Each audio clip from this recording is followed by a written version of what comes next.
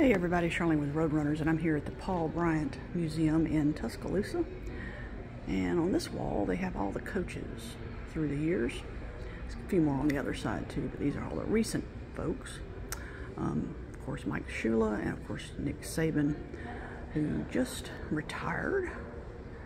And of course, all his trophies, all the championships, and then we have our new head coach. So, it's a great little museum, and up here got a little theater where you can see a film about the bear. And as you come in, there's a sculpture of bear right here, and then of course back here all the timeline, all the wins.